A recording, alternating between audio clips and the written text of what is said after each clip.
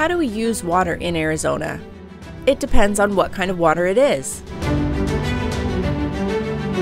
First, surface water is water that we can see.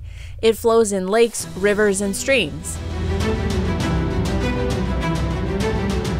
In Arizona, surface water is subject to the rules of prior appropriation and forfeiture.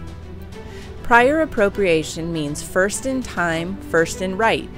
The first person to use the water has the right to use that water.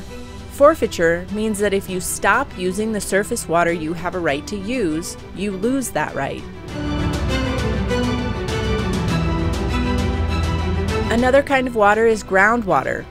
Groundwater is found underneath the surface of the earth. To access groundwater, the landowner must drill a well to pump that water to the earth's surface. In most parts of the state, groundwater use is subject to the rule of beneficial use.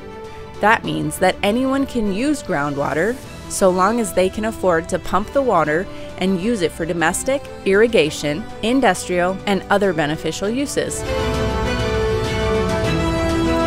In 1980, the Groundwater Management Act changed those rules for most of the populous parts of our state.